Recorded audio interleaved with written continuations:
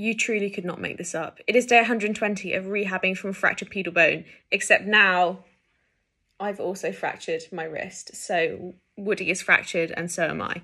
I was at the gym last night on a balance ball, so like half a gym ball with a board on top, which I use a lot. I've been using them a lot to try and get balance before we get back on Woody. And as I was stepping off it, I slipped backwards and fell and landed on my wrist. So Woody and I are fracture buddies now. Isn't it really fashionable to be twinning? I'm obviously not at the yard today because I can't drive, but perhaps tomorrow I will document just how long it's going to take me to get to the yard on public transport.